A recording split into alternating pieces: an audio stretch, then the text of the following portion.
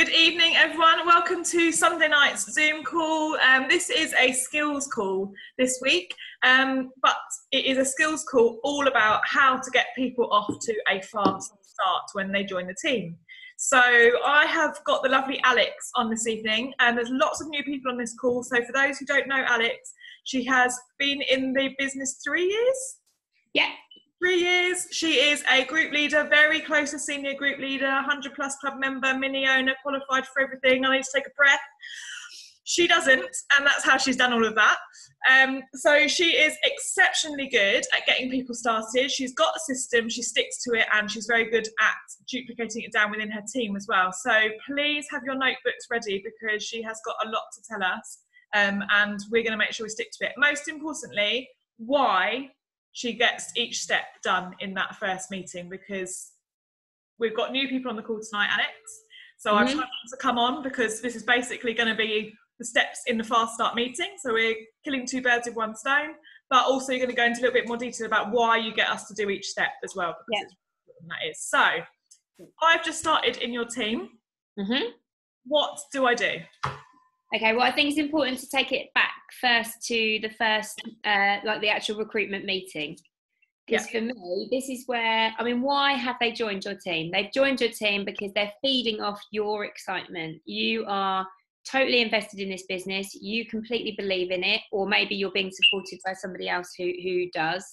Either way, that's fine. There's lots of excitement in the room, and that's why they join, because they really believe that you believe in it, and they're just catching on that. Okay, so in that meeting, when you've just recruited them, they've obviously got their ID number and their password. I mean, obviously every now and again it doesn't happen immediately, in which case you just need to bear with, but in the main, you've got all of that information there and then, and you log on to their system and show them how to do their online training, because it's amazing how many people fall down just at that first hurdle, and it's not their fault. Maybe they've never particularly used that kind of technology before.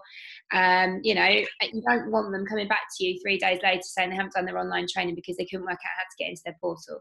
So just show them how to do it, maybe get it on their phone, all that sort of stuff.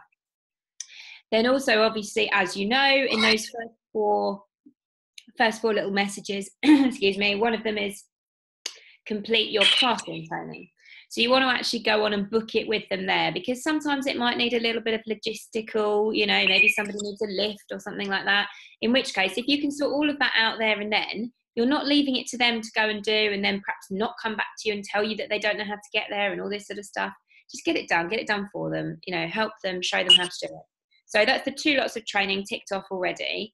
And then tell them that they have got, it depends when you're going to book the fast start meeting for, but basically you're going to book a fast start meeting in with them, and the ideal timescale from that meeting to the fast start meeting is about 2 days. So somewhere in the region of 2 to 3 days. I really wouldn't leave it any longer than that.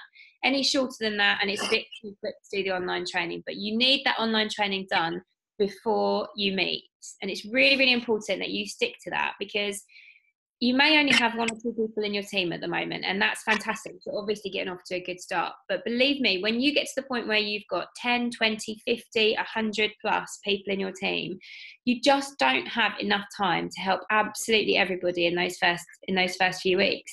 And you've got to decide, it's really important for you to value your own time. You have to decide who to work with in your team. Now, if somebody can't do online training in 3 days, which is essentially watching some YouTube videos, then are they going to be the people that are going to zoom forward to future team leader, like helping other people, duplicating this system? It's unlikely. I'm sure there's anomalies, but it's unlikely. So if you have to start working out how valuable your time is, and you know, you could be supporting other team members, you could be getting new people started, etc. If you value your time, only work with the ones that are actually willing to do a very small thing that you've asked them to do. So it's funny, because it's actually less about having had the online training done by that point. It's more about them showing you willing. If you've told them, to be successful in this business, you've got to get that online training done in 2 days, then if somebody can't do that, then how much do they really want this? So I would really, really labour that point. Anyway, you've booked the fast start meeting and you've told them that the online training needs to be done by then. So then we're on to the actual fast start meeting. Now, I would always say, if you can do this in person, then obviously that's great. It's a relationship business. The more actual time we spend with our team, you're going to get on much better in the future. You're going to be able to work together better. But for me, timescales are more important. If you can't physically be in a room with that person for 4 weeks, then don't leave it 4 weeks. Do it in the 2 days. Do it over Zoom. Okay. And the reason obviously Hannah said touch a little bit on the whys. The reason that this time frame I feel is so important is because that excitement that I was talking about in the beginning, it's your excitement that they're feeding off at that point. It takes very little for them in their real world situation in their life to be knocked off course. If there's nothing positive going on in those few days for them, if it goes on for a week, if it goes on for 2 weeks and they haven't booked an appointment, they haven't seen anybody, they haven't seen anybody in the team in that time, the rest of their life starts chipping away at them about how this, we've all been there. We've all had people say to us, what are you doing? You're nuts. But for new people who haven't been exposed to the success that we've seen and we feel, it's very hard for them to actually stand up against that. So they need things to be continually happening on their journey that are just sort of pulling them along from one little goal to the next, so that when those things happen, they can actually stand up and say, no, do you know what? It is working. I've already got appointments. I've already done this. I've been to pizza. I've gone to a major event. They're starting to just get those little bits of belief that's going to keep them in those first few weeks. So then anyway, what do we actually deliver in that fast start meeting? So the first thing we talk about is the why. Now, I'm not going to labour this point because it's talked about a lot, so you should all know what this is, but basically just making sure that they know why they've joined and that they can articulate it in a couple of sentences at the beginning of an appointment. And if you come on our fast start calls, we do quite a bit on that, in that, so you should already know what that is. But importantly for me, the second part of the why is that I understand, and potentially if I'm supporting somebody else who's starting somebody off, that everybody basically in that little group understands what success means to them. Because great, fantastic. Somebody joins your team, they want to earn £2,000 a month. That's going to be really great growth for you. But you know what? We still want the people who only want £100 a month, because they are just as important and we should treat them exactly the same. £100 every couple of months, it doesn't matter. The fact is they've joined this business for something that's important to them. And what I want to do as their supporter is help them get that. And it doesn't matter if their goal isn't the same as mine.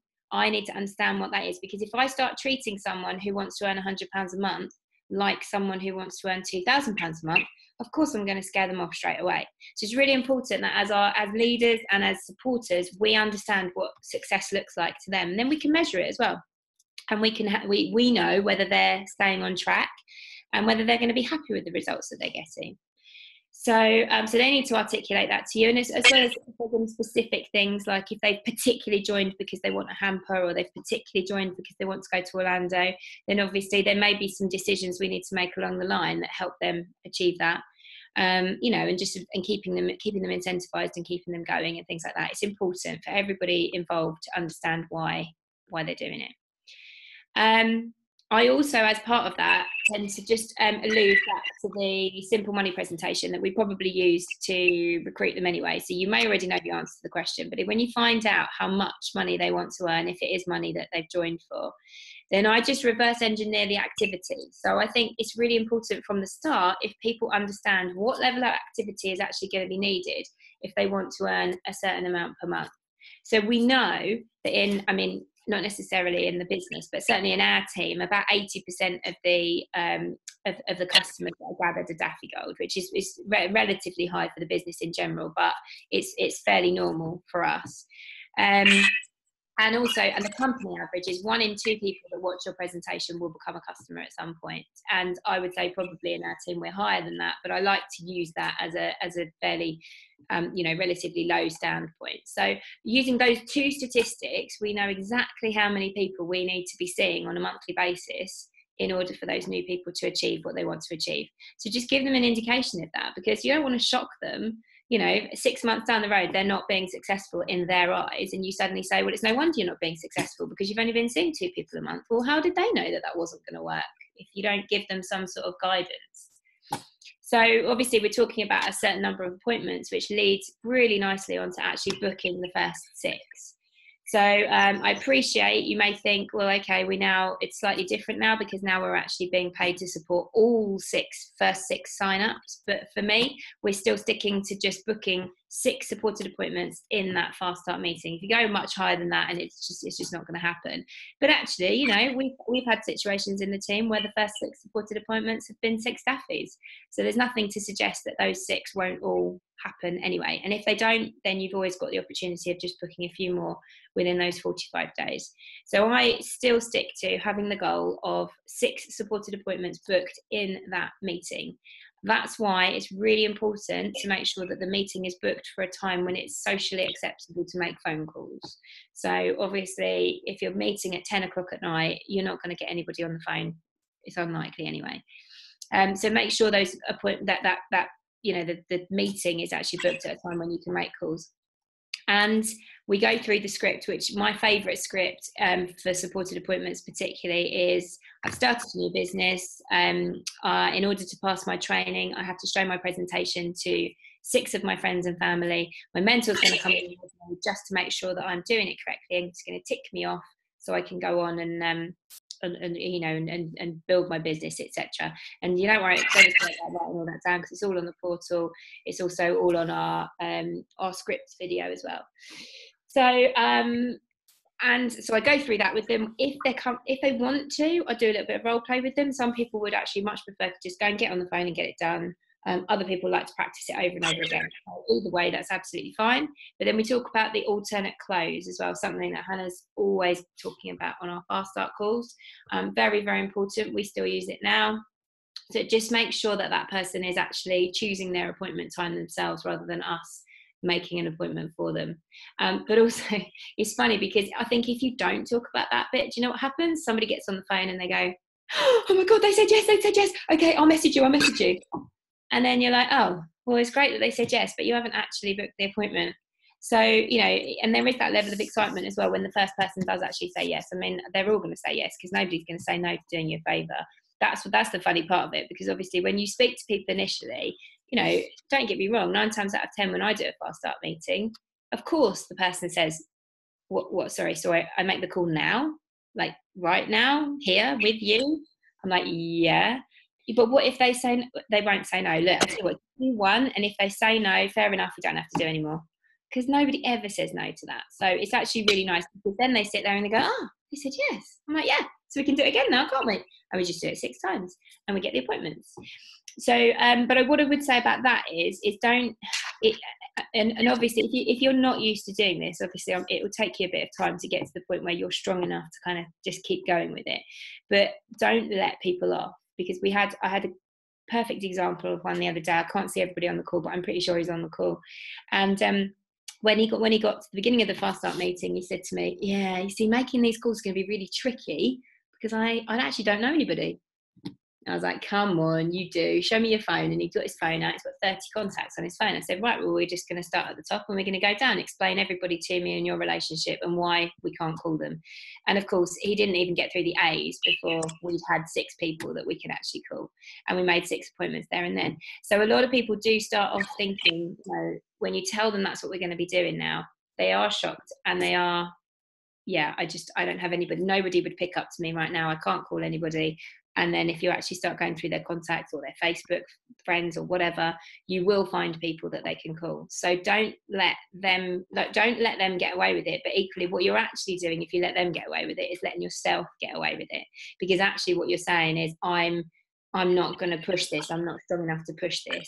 But believe me, people who, and I, you know, there's even somebody on the call tonight who's actually in Australia at the moment, who I can see, and Katie said to me at the beginning when I first did hers, she only wanted to make 1 phone call and that was it, and she was really not happy about doing that one, but we made 6 appointments, and now she says to me, I'm so glad that you made me do that. So you might think that you're overwhelming somebody by doing that, but actually they will thank you for it in the end. And it's funny because so many people say to me, yeah, it's all right for you because you're very red and it's easy for you to be a direct and it's easy for you to do things like that. Firstly, it's not always easy, and even I feel flustered sometimes. But secondly, if you're actually quite a yellow personality, think of it that you are letting that person down. if you let yourself off the hook in this situation, you're actually letting them down, because you're not giving them the best possible start, and you're not giving them the opportunity to go on and be really good in this business, or at least you're not giving them the best chance of that. So if you are yellow or any other colours and you think that being this red just isn't for you, then just think of it like that. You don't have to say it in the same language that I do, but just don't let yourself off is what I would say. So anyway, that's supported appointments. I think I've done everything on that. Then we book a business launch, and quite often the question people ask me about the business launch is, why is it relevant if we've literally just booked 6 appointments with the people that would support us? It's absolutely relevant, and it doesn't matter who you invite. So you can invite all the people that you've booked supported appointments with. You can invite new people. You can invite people you don't know very well. Absolutely anybody, because actually, for the people who aren't, forget the people who already done the supported appointments at the moment. Everybody else is really important, because if somebody if somebody says no, they can't make the business launch, you're in a conversation with them now. They know you've got a new business, and they know that it's something that they want to find out about. So then it's very easy then just to say, okay, no worries that you can't come, but I'll how soon can we have a coffee and I'll fill you in on what you missed, and there's an appointment. And they know you're going to show them something. They know that you're going to, that you've got a new business. So it's not awkward. It's a fantastic opportunity for an appointment. So those no's are just as important as the people who say yes. But in terms of the people who you've done supported appointments with, there could be any manner of situations. They could sign up as a customer, but not as a partner. And therefore coming to the business launch actually pushes them over the edge and makes them decide to join as a partner. They might have done the appointment and then perhaps thought, well, actually my husband needs to see this. So actually the opportunity of a business launch would be great to bring the husband along. Or they might sign up as a customer, as a partner, and they think it's amazing. And then that's great to have those people at your launch, because there's other people in the room that are positive. So I can't think of any reason why you wouldn't want those people in the room, no matter what happened in the appointment.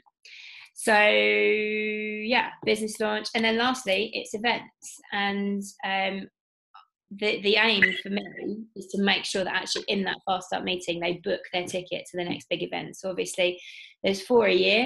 Most of the time there's a ticket on sale for something. There's obviously a couple of points in the year where there isn't, in which case I just make sure that they black marker out their diary and they can't fit anything else in on that day, because we always know the dates well in advance.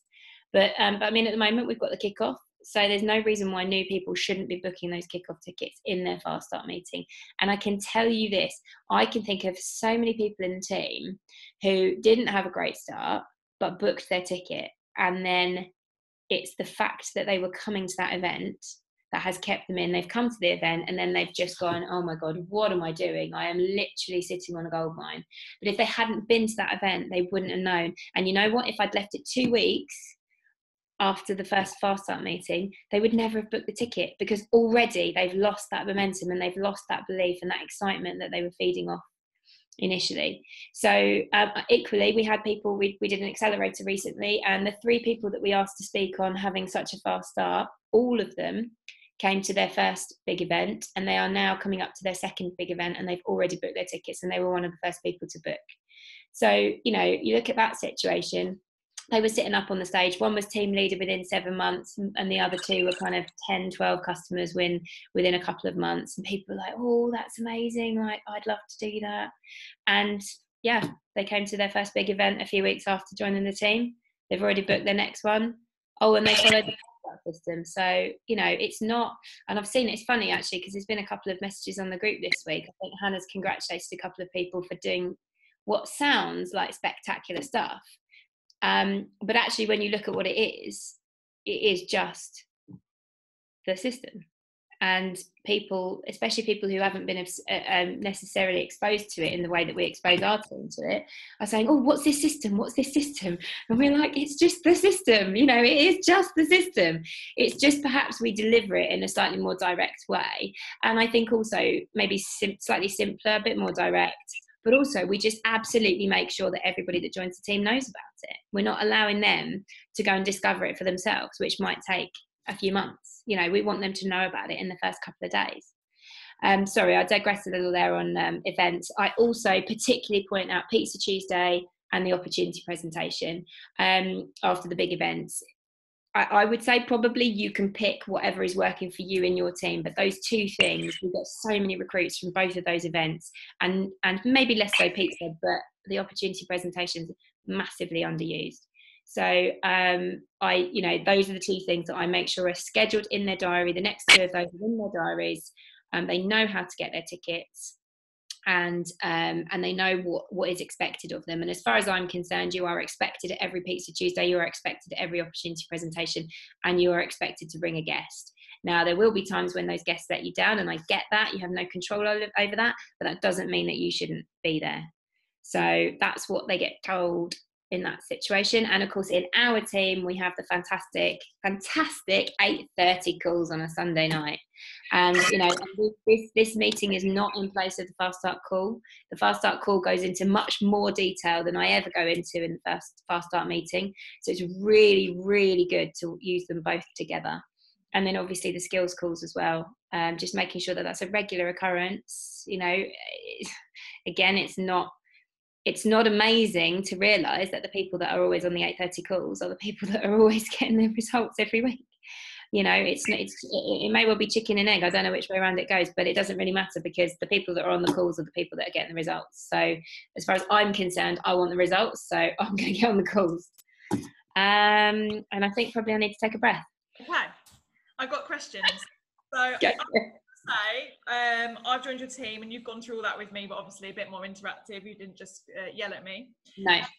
So you've given me a script to use to get my first few appointments. Yeah. Why is that script so important that I stick to it? Why can't I just tell my friends I'm going to help save them some money and it's Utility Warehouse? I'm really excited and proud that I've joined Utility Warehouse. Why can't I just go and tell everyone?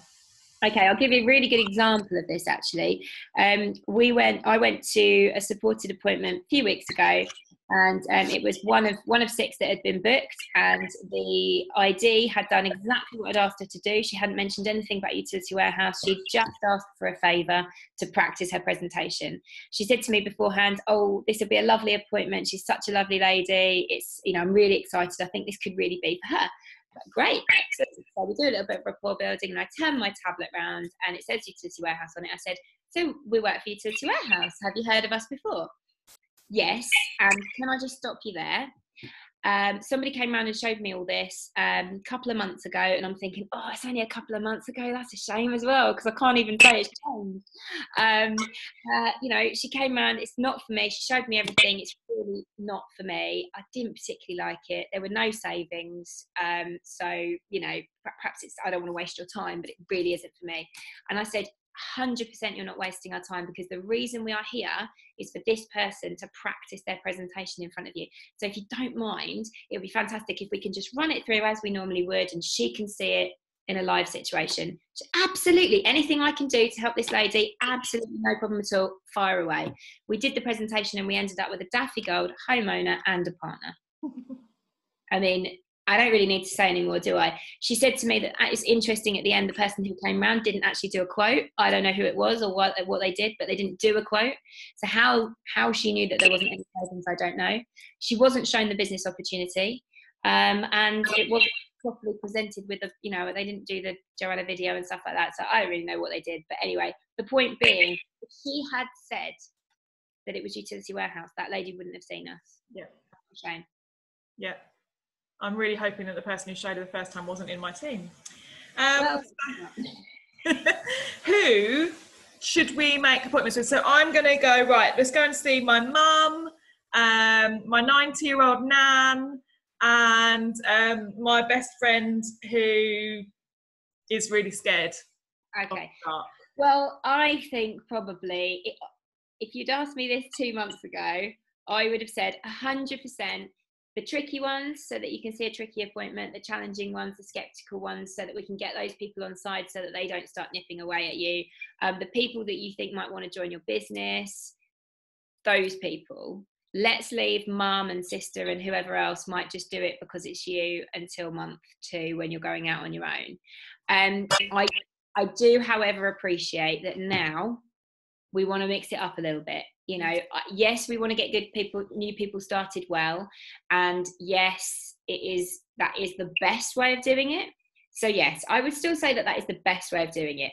But I do appreciate that now things have changed a little bit, and you're not going to want to say no to the easy option within those first 6, because this is just as much about you as it is about them, especially now that they've made it much more about us.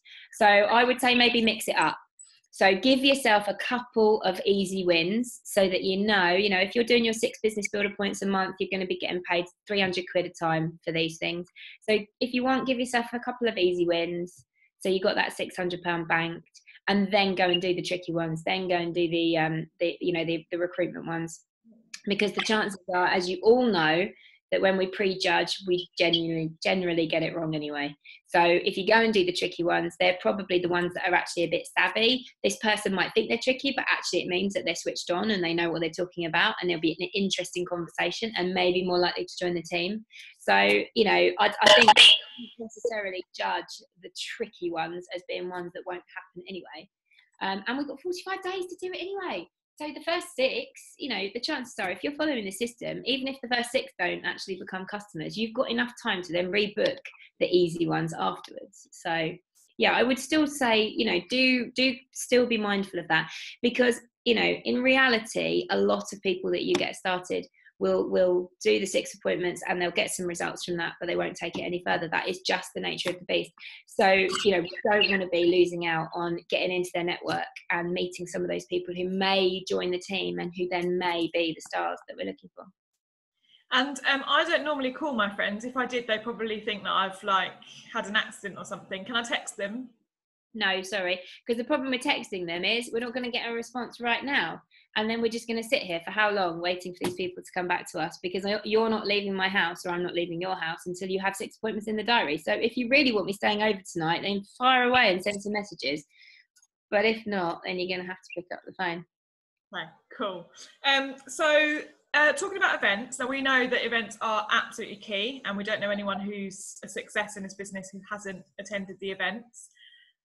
So say I've just joined, I've spent £50 joining, or £100, and then I've done my online training, and then we sit down and do all this.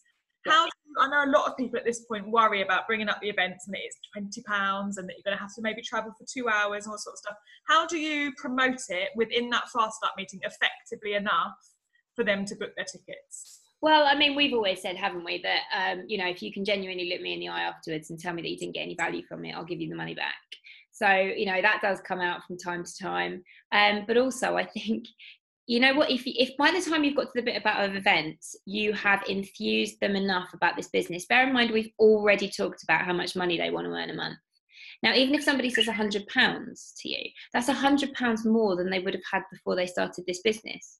So surely £20 out of that first 100 is worth a ticket to an event that is going to potentially ensure that they're going to be earning £100 a month for the rest of their life, if that's what they want. Or if they want more than that, then obviously it's significantly more than that. But £20 is such a small proportion of what they will earn over the next month if they follow the system. And the great thing is, I appreciate if this is the first time you've done a Fast Start appointment, you don't necessarily have the stats to back it up. But believe me, just take it from the rest of the team, because if you follow the system, you'll get the results. But I can sit there and say, look, if you follow this system, we can go and get £1,000 in your first month, if that's what you want. If that's what you want, I'm here to help you go and do that. £20 is very insignificant in comparison. Now, I appreciate there are sometimes people who've literally scraped that £50 together, and there's just no chance. There's just no chance that they've got 20 quid right there and then. And if that's the case, fair enough. You cannot force somebody to pay for something that, if they physically don't have the money. But in those cases, I would just make sure that I was staying on top of that situation over the coming days and keeping them enthused about it. Maybe sending them a couple of videos of last year's kickoff, or, perhaps I think there was one from, Wes did a promotion or something this week, a talk or something on it. Anyway, just send them a couple of videos that keep them excited about it. Tell them who we're going to sort the lift shares out with. Tell them who else is coming. Oh, so-and-so in the team, they booked their ticket today. Make sure when you get that 20 quid, you book it. Just keep them excited about it. Because if you forget about it, then you can bet your bottom dollar that they will too. Awesome. And lastly, what happens if they don't want you to come on the supported appointments with them? They want to do the appointments on the... I'm all right. I'll just do the appointment on my phone. I shoot them. I mean, I'm not going to lie. There are a few people In fact, actually, in all honesty, I can only actually think of one person who has said they don't want anybody coming with them for their supported appointments, who's actually gone on to get any customers. So I'm not going to sit here and say to you that it isn't possible. Of course it's possible, because, you know, people like Jogger joined the team and they didn't have an upline particularly, you know, so of course it happens. You can be successful without this. But if you want to build a team of people who the majority are successful, and the majority are then able to build individual teams themselves who are successful and duplicate down, then you've got to stick to a system. And I think this system is the best one that I've used. And all I've done, it's the same system that Hannah's used. It's the same system that Jogger's used. It's the same system that our entire team has been using since the team started. There's not even a lot of difference in what I do. I think I just marginally simplified it and marginally more direct about it. And I'm massively passionate about making sure that it's happening in my team. And that's the only difference really. Other than that, it's the same system. So if somebody says to me that they don't want to do any element of it, my question simply to them is, do you want to be successful in this business? Because if you don't, if doing it your way is more important than doing it in a successful way that is tried and tested, then please feel free, but always feel that you can come back to me when it doesn't work, because it probably won't. But in the main, you can literally draw a line down the middle of our team with the people who followed the system, who are now successful in the business, and the people that didn't follow the system. Any element of it, didn't come to an event, didn't book their 6 appointments, didn't do a business launch, whatever. The majority of those people are no longer in the business. Yeah. Simple. Just the results are there. I can't argue with it. And we've got 7 minutes. Did you want to do that launch of that promotion for November? Oh yes. Yeah. What was? Right. Yes, that's it. I mentioned earlier that I'm passionate about the opportunity presentations, and I really, really, really, really am. It's huge. It's huge in our team. When people come to that presentation, I don't know what the stats are, but I would hazard a guess and say that 90% of guests that come to that meeting become partners. Yeah. And wouldn't you want a 90% chance of recruiting everybody that you brought to that session? It's just incredible. So if you attend and bring a guest to an opportunity presentation in November, you will receive in December. Yeah, I know Katie's like screaming because she can't come to one in November. Well, find one in Australia. I don't care. Just come to one. If you come to one and you bring a guest in November, you will get a special prize in December. And I'm not going to tell you what the prize is yet, but it's really, really special. So you can find out the dates of all the local opportunity presentations to you or to your prospects by going onto the partner portal, training and events, booking system, and looking under opportunity presentations. For those who are new, they are about 30 to 40 minutes long. They're done by 2 company trainers who are very experienced at not only presenting but also the business, and they present the utility warehouse opportunity to you and your guests. And like Alex said, it is 9 out of 10 people who come as a guest join within the first week of coming. So they really do work. They really are important. And also just for you to go along to, because they remind you why you joined, and you leave with a new sort of buzz. So we need photographic evidence of this. Yeah, I was just going to say, so Hannah and I are going to be at the opportunity presentation next Thursday evening in Chatham. So if you're coming to that one, just make sure that we've seen you. But if you go to any other opportunity presentation, you need to take a selfie with you and your guest and someone else who's at the opportunity presentation that we recognise. One of the presenters. Yeah, one of the presenters, one of the trainers, so that we know that you haven't just like set it up in your bedroom or something, all right? It's a whole different sort of business right there. Okay, great. So that is, any questions, then let us know. Please do communicate that with your team, because obviously it will massively help you if your team are going to the opportunity presentations as well.